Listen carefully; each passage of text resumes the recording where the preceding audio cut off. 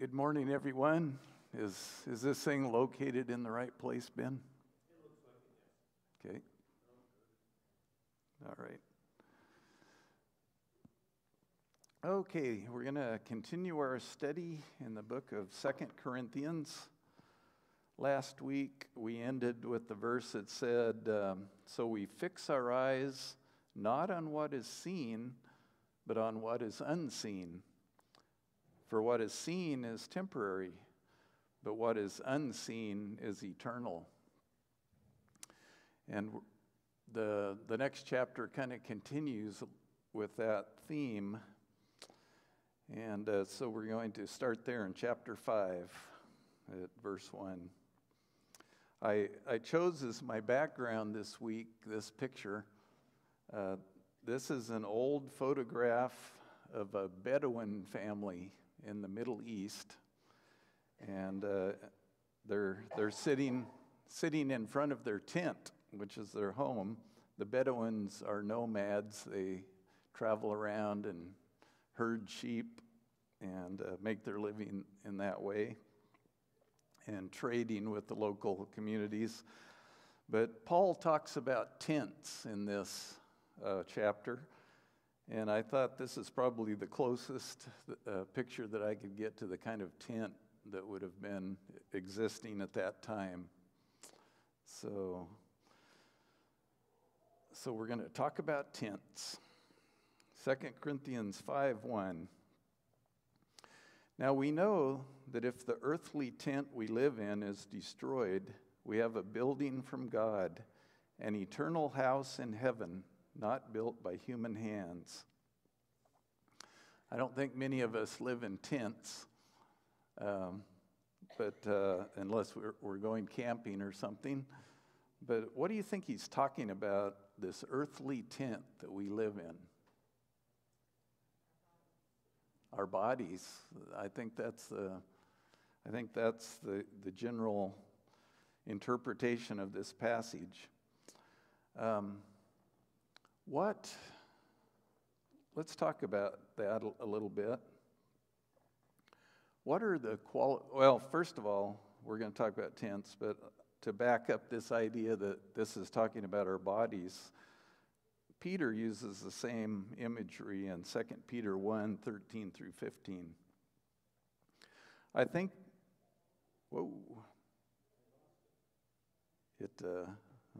I think it right to refresh your memory as long as I live in the tent of this body, because I know that I will soon put it aside, as our Lord Jesus has made clear to me.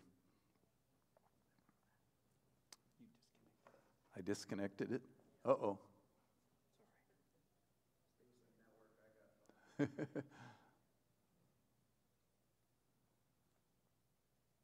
Thank you. Okay. I think it right to refresh your memory as long as I live in the tent of this body, because I know that I will soon put it aside, as our Lord Jesus Christ has made clear to me. And I will make every effort to see that after my departure, you will always be able to remember these things. So Peter is speaking of his body as a tent, and he's talking about putting that tent aside, and it becomes clear that what he's talking about is his death. He's talking about his departure, and he's trying to remind them of important things before he dies. So this is an image of our body. Why would he use the image of a tent to describe our body? Anybody? Yes. Yes. Oh, okay. Bill first, and then Logan.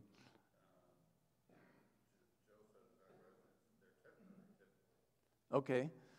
A tent is a temporary living facility, isn't it? It's not something that you think of as permanent. Logan, did you have some? Same thing. Okay. And Ben? I was going to say it's more than just a temporary thing. It's something that is movable. Okay. Something that is easily destroyed. Okay. Easily torn apart. So it's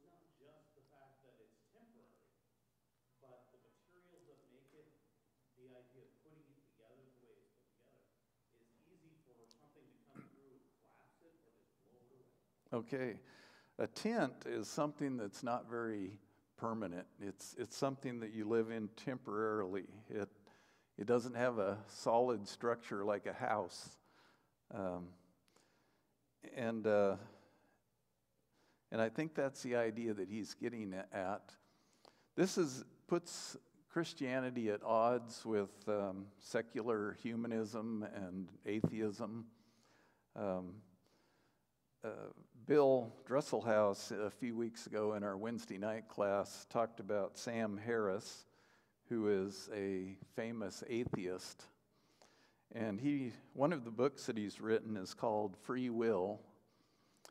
And in that book, he starts off with a true story of these two criminals that broke into a house and beat the husband almost to death with a baseball bat, and they tortured and raped and murdered the rest of the family.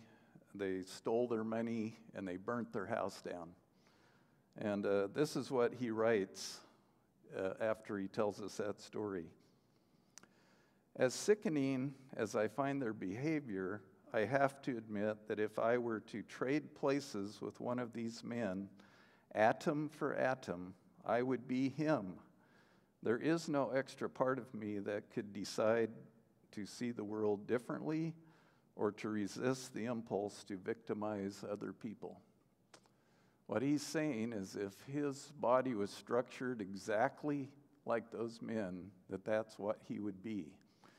So the world believes that we are just material, that after your body dies and decays, you cease to exist. But as Christians, we believe that we have a spirit that's just temporarily living in this mortal body, and when this body dies, that spirit is going to go to heaven and live with God. So that's a major difference in the Christian beliefs from the world's beliefs. Meanwhile, we groan, longing to be clothed with our heavenly dwelling, because when we are clothed, we will not be found naked. For while we are in this tent, we groan and are burdened, because we do not wish to be unclothed, but to be clothed with our heavenly dwelling, so that what is mortal may be swallowed up by life. Seems like he's kind of mixing his metaphors here a little bit. He's comparing our bodies to tents and our heavenly body to a dwelling, a permanent dwelling. But then he's also talking about being clothed and unclothed.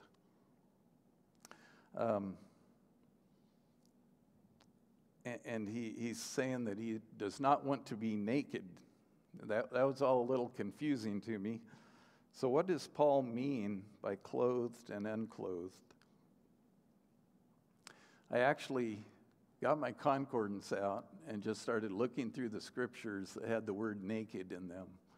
And when we think of naked, we just think of a condition that we would be embarrassed to be in if we were in public. But in the Bible, nakedness many times refers to being impoverished or poor or destitute. And a good example of that is Job 1. Remember that Satan decided to attack Job and take away all of his possessions because he thought that if he did that, that Job would renounce God and turn away from God. So God allowed him to do that. So all of his herds and flocks and servants and all of his children were taken away and destroyed. And that's where this passage starts. At this, Job got up and tore his robe and shaved his head. Then he fell to the ground in worship and said, "Naked I came from my mother's womb, and naked I will depart. The Lord gave, and the Lord has taken away. May the name of the Lord be praised." So when Paul says that he does not want to be naked, I think he's comparing the poor condition that we're in our mortal bodies to the rich condition that we will be in when we receive our heavenly body, our heavenly dwelling. Okay. He also talks about this idea of that which is mortal being swallowed up by life. So what does that mean? I think 1 Corinthians 15 may give us a better explanation. So it will be with the resurrection of the dead. The body that is sown is perishable, it is raised imperishable. It is sown in dishonor, it is raised in glory. It is sown in weakness, it is raised in power. It is sown a natural body, it is raised a spiritual body. So he compares two bodies. The one that we have now is perishable, it's dishonorable, it's weak, and it's natural. The other body that we'll receive in the future is imperishable. It will be glorious. It will be powerful. It will be spiritual. So this body is going to be made, we're going to receive one that's imperishable and glorious. And I think that's kind of the idea that he's getting at, that now he considers himself naked or impoverished in the body that he has. And from what we know about Paul, I think he suffered a lot in his physical body. Most likely he had some kind of eye problem, and he had been beaten, and he had suffered lots of things in his life. Okay, let's go to 2 Corinthians 5:5. Now it is God who has made us for this very purpose and has given us the Spirit as a deposit guaranteeing what is to come. Okay, what is this very purpose that he's talking about? What was the last thing in the previous verse?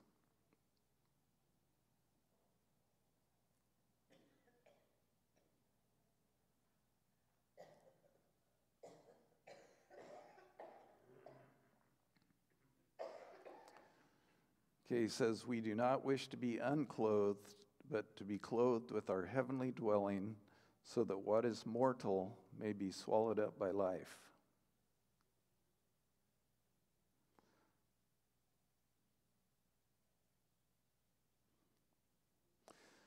So after he says that, he says, now it is God who has made us for this very purpose. So God's purpose for us is to be made immortal. That's what he's planned for us. Let's look at some verses that talk about God's purpose.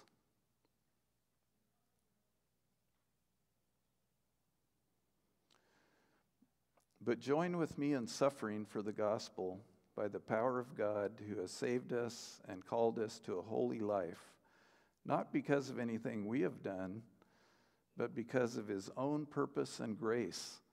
This grace was given us in Christ Jesus before the beginning of time, but it has now been revealed through the appearing of our Savior, Christ Jesus, who has destroyed death and brought life and immortality to light through the gospel. So let's look at these things that God has purposed. He's purposed to save us. His purpose is to call us to a holy life. His purpose is to destroy death, and his purpose is to bring life and immortality. And he revealed all of these things through his Son, Jesus Christ. He brought all of these things to pass through Christ. How long has God had this purpose? Yeah. It says he purposed this before the beginning of time. So So that should make us feel pretty good that God's been planning for us to have eternal life, to not have to suffer death eternally. He's called us to a holy life, and He saved us. That's been God's purpose before He even created the world, and we need to be thankful for that. Yes. As I read the Bible and live life, I am realizing that my purpose here is to be more and more and more spiritual, and less and less and less personal. I live in a body that has free will, but that free will has two ways to go. And if I think the world is more important than my spiritual life, I'm going the wrong way. And I think that's what God is saying here, Mm-hmm. that when we are holy, what does that mean? I really believe it means we have a spiritual life that is in the right direction. And when I talk to people, I keep saying, I don't want to be surprised when I get to heaven. No. And I think many of us are going to be surprised because it's not going to be anything like that is down here on earth. Mm-hmm. I have no idea what it's going to be. But it's going to be a perfect situation. But I've never seen a perfect situation. So we should be growing into it, and that takes a spiritual life. Okay, yeah, this is something I've been seeing a lot in my studies. That God has provided forgiveness for our sins, but that's not so that we can just live the way we want and get forgiveness. His purpose is to give us a way to be holy. He wants us to live a holy life and to put away sin and to live for Him. It's not, He isn't providing grace so that we can just do what we want. Ben? I was going to say it. Our purpose was set at creation, before creation, to be stewards of what God created. I think of Cain and Abel. And Cain, after he killed Abel, God spoke to him. And his statement is, am I my brother's keeper? The answer to that is, if we're good stewards, we are people who take care of each other. We are each other's keeper. Okay. The New Testament brings that more to light than anything I've ever seen. Okay, yeah, we need to be good stewards. Okay, in this last verse we read, he said that God has given us His Spirit as a deposit and guarantee. What does he mean by that? What is a deposit?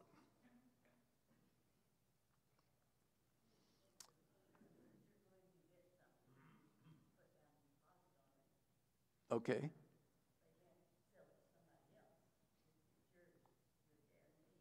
Okay. Yeah, when another word for it that the King James Version uses is earnest. How many of you have bought a house and put down earnest money? The purpose of that is to show that you're serious about buying this house. You don't have the money to pay for the whole thing at that point. You haven't arranged the loan and all that, but you're putting down a certain amount of money to show that this is my house. I'm buying this house. And if you change your mind, you lose that money and it hurts.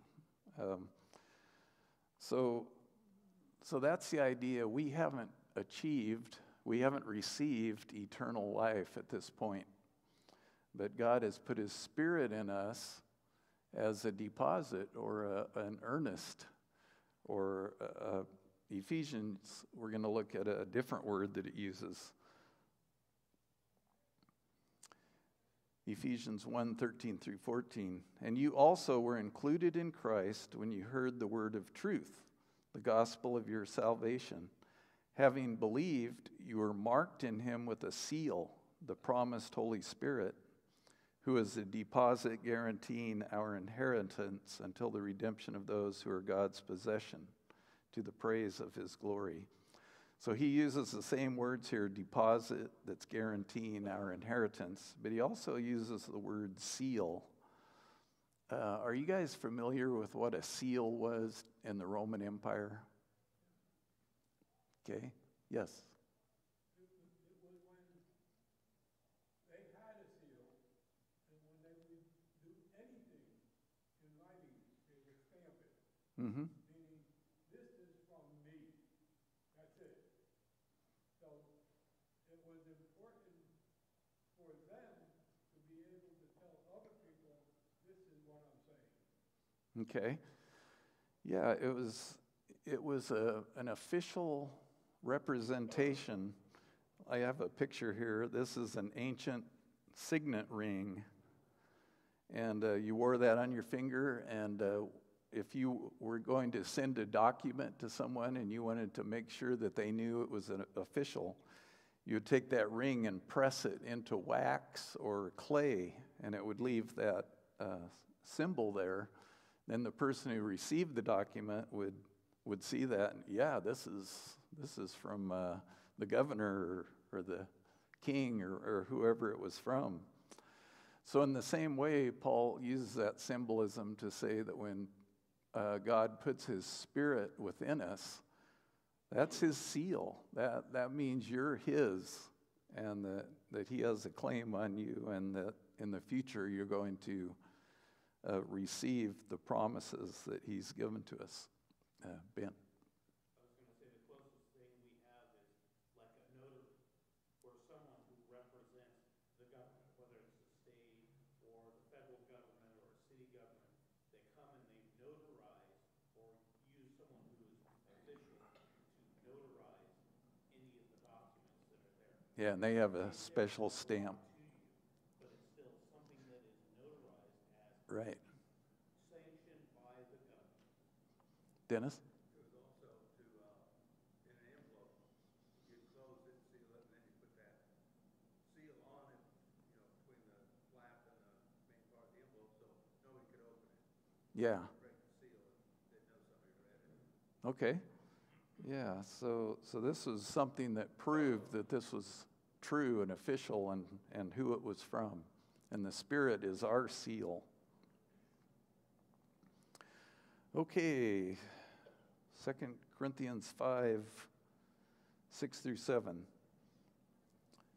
Therefore, we are always confident and know that as long as we are at home in the body, we are away from the Lord. We live by faith, not by sight. So what is it that gives us this confidence?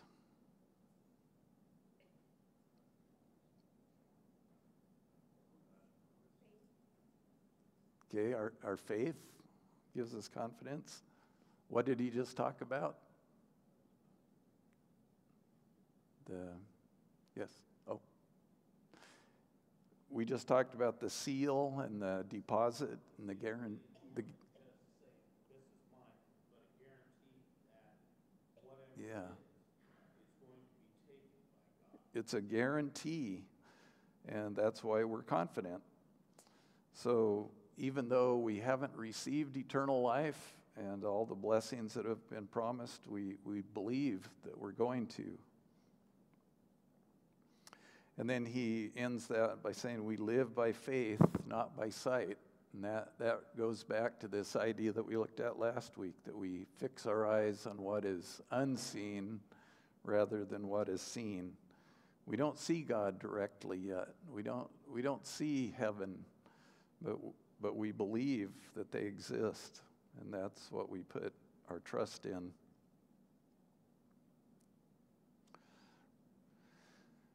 Okay, verses 8 through 10. We are confident, I say, and prefer to be away from the body and at home with the Lord. So we make it our goal to please him, whether we are at home in the body or away from it.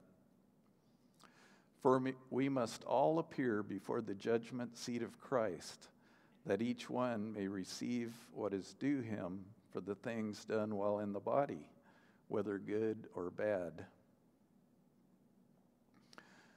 Okay, so we have this confidence, and we would like to be at home with the Lord, but at this time, we're stuck in this body for a while. And he says, because of this, we make it our goal to please him. Then I want to talk about this second part of this passage. We're all going to appear before the judgment seat of Christ, that each one may receive what is due him for the things done while in the body, whether good or bad. Does this mean we are going to be saved by our works? No. It sounds like he's judging us by what we do in this body. So, yes, Lou? Well, we are bondservants of Christ, and he had a mission. What is that mission? To seek and save the lost. Okay.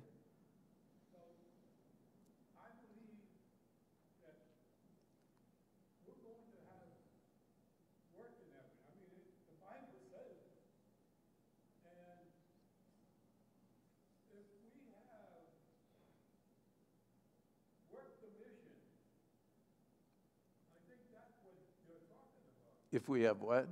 If we have worked the mission, we have sought, we have seek the lost and sought, and seek the,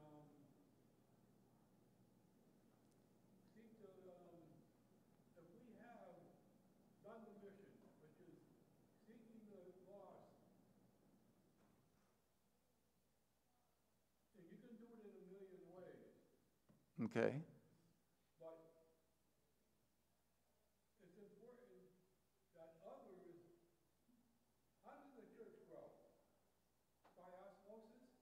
Walk in the door and say, I want to be a Christian. That doesn't work. We have to go out and talk to people and get them to understand Christianity. And the Lord picks them. Mm-hmm. We don't know who he's picking. So as we talk to him, he may be one that the Lord picked. Mm-hmm. So,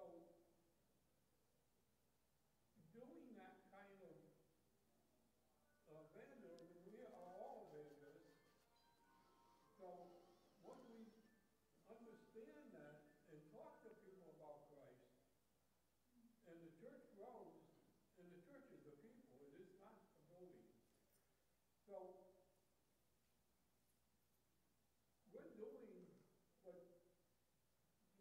what our Savior wants us to do. So, I believe that's what they're talking about. Have you pleased me? Okay. But it's not a work. Okay.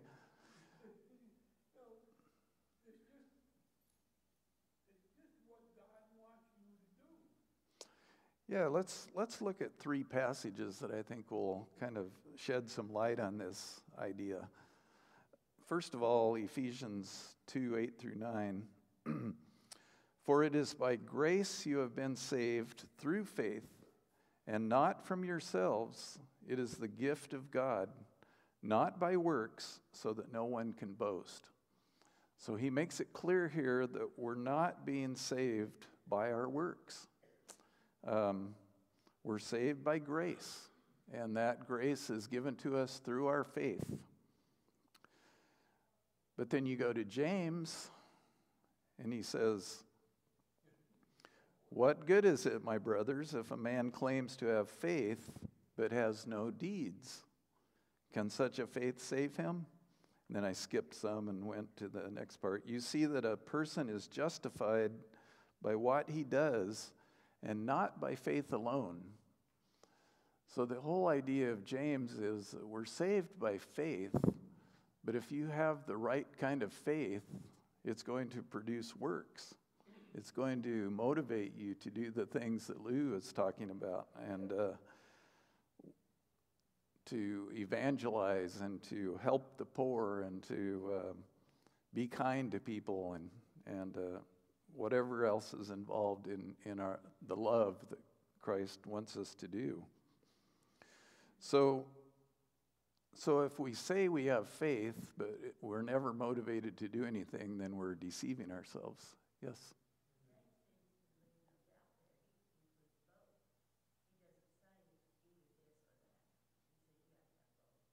Okay. That's right. It's not the works that save you.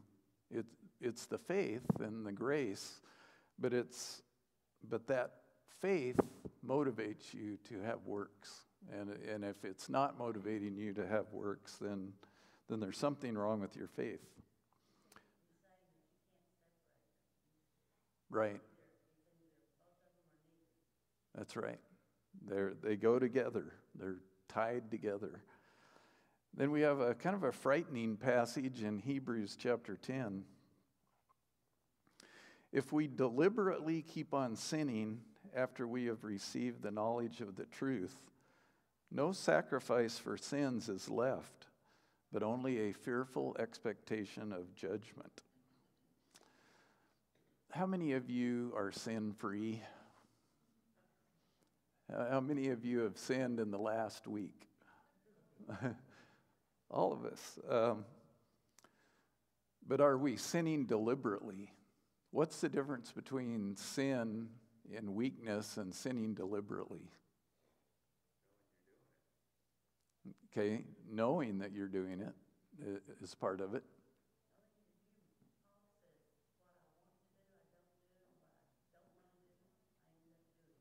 Okay, yeah, and in Romans chapter 7, Judy's referring to, Paul said that he sins even though he doesn't want to sin. And so that's not sinning deliberately. He's trying his best not to sin, but he's failing. I think deliberate sin is where you just say, I don't care what God wants. I'm going to do what I feel like. And when you do that, this passage in Hebrews 10 goes on to say that you're trampling on the blood of Christ, that you're just willfully sinning. You don't care. You don't care what he did for you. You're just doing what you want to do. Carolyn?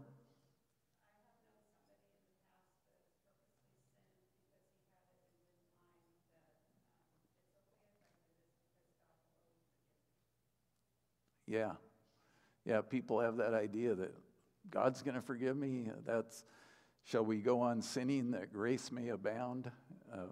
That's the question. Paul said, no, by no means. We're supposed to try not to sin out of gratitude and out of the desire to please the Lord. Yes, Ben? I think those are good points, and they're not wrong points. But I think this is more than that. It says deliberately after coming to a knowledge of the truth of who God is, of who Christ is, and our duty to that by Mm-hmm. Him. So this is just, it's more than just going out and saying, oh, well, I think I'm going to sin because God will forgive me. That's wrong, and I'm not going to justify that. But this is saying, I know what the truth is, and it's completely going away from it. I relate it to not the same as, but related to the idea of the angels that fell, what we call demons and devils. Mm-hmm. They knew who God was. They absolutely had to. And whatever they did, it doesn't matter what it was in such a way that this would be that kind of a deliberate turning against God. This goes back to what we looked at earlier. God's purpose for us is to be a holy people. He wants us to live in heaven with him, and he wants us to be holy. He doesn't want unholy people living with him. And he's given us the way to achieve that. He's going to help us. But we have to have the desire to live that holy life. And if we don't have that desire, then we're not in the right relationship that we should be with God. Okay.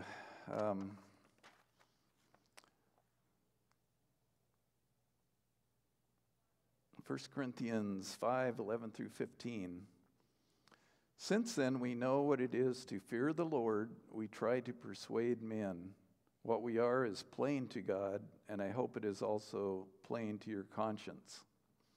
So he just got through talking about the judgment, and that's a scary subject. And he follows that by saying, since then we know what it is to fear the Lord. There's an element of fear in our relationship with God. We have to respect him.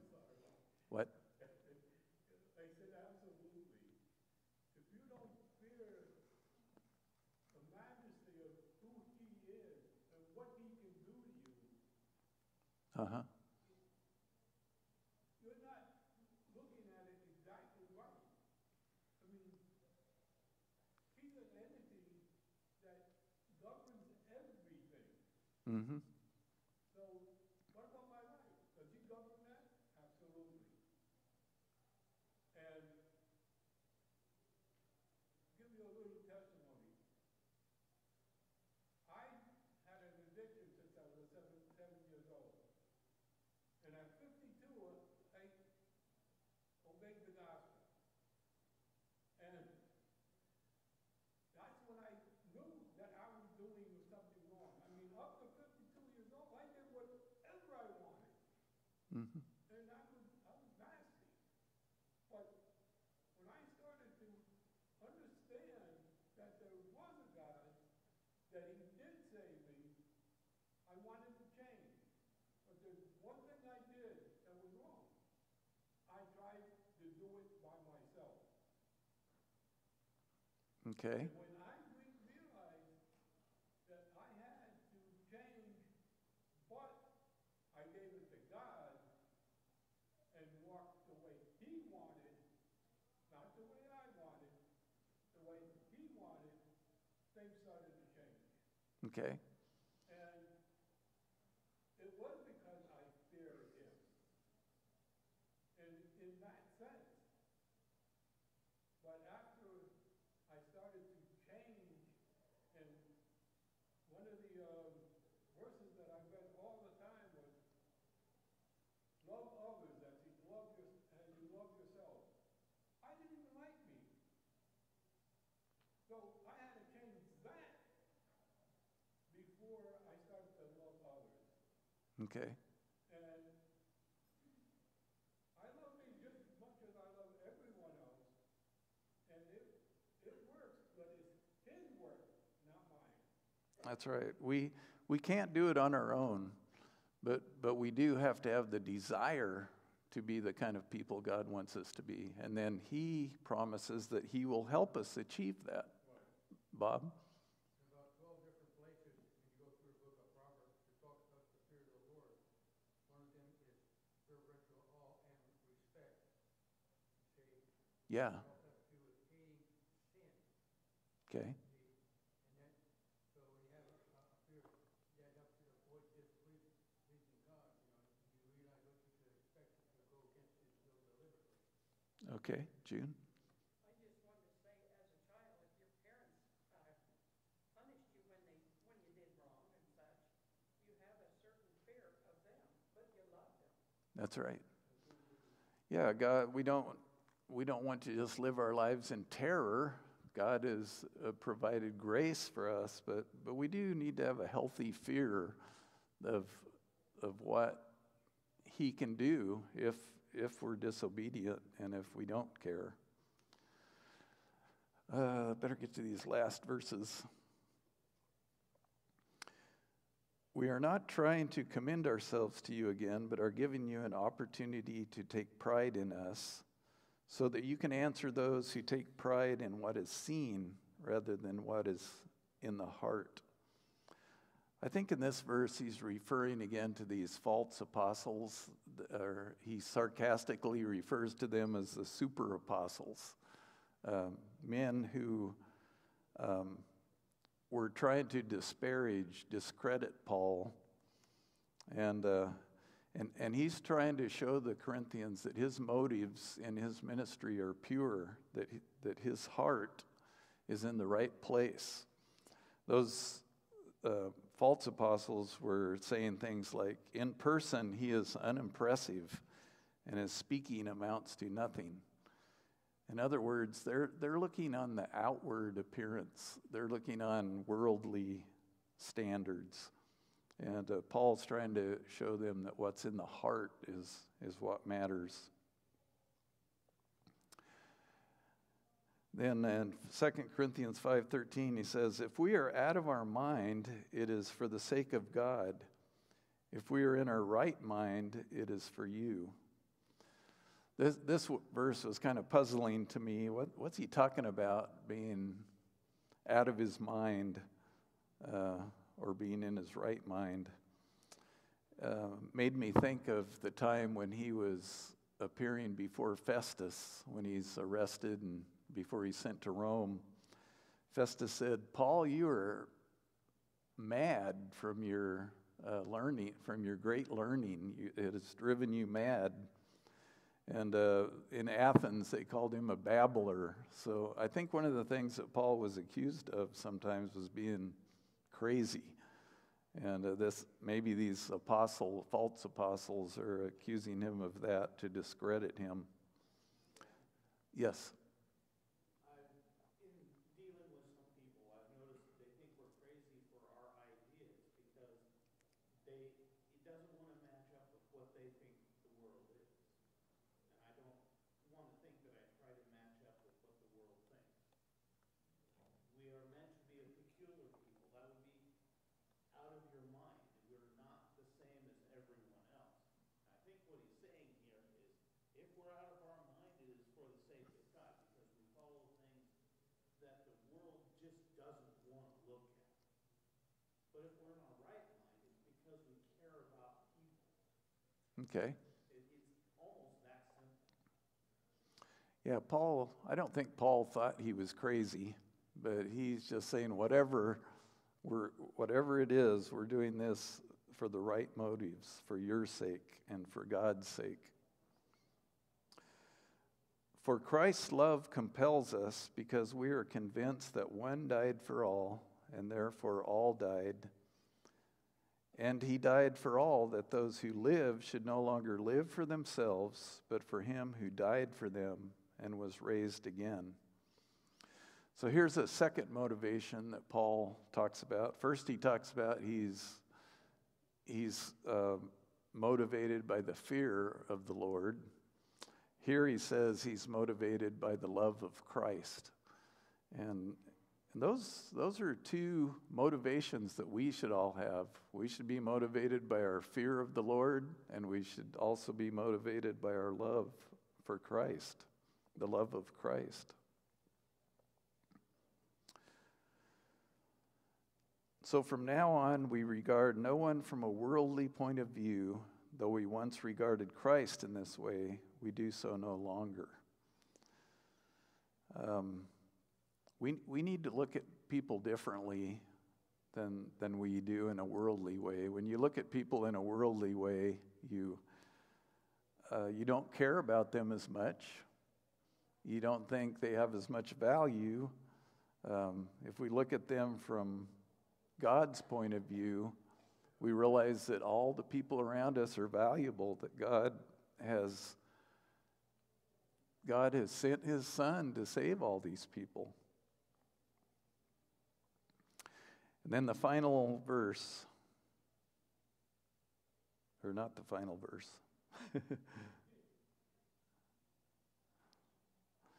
All this is from God, who reconciled us to himself through Christ and gave us the ministry of reconciliation, that God was reconciling the world to himself in Christ, not counting men's sins against them.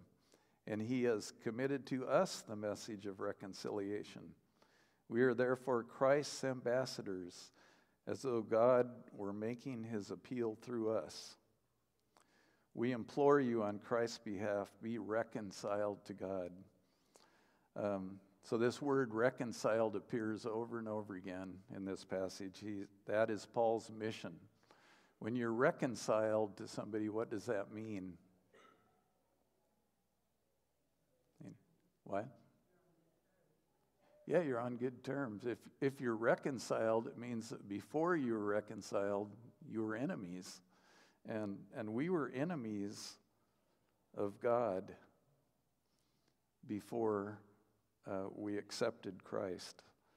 And so he's reconciled. He's made peace with us. And then the final verse of the chapter, I think, sums it up really well.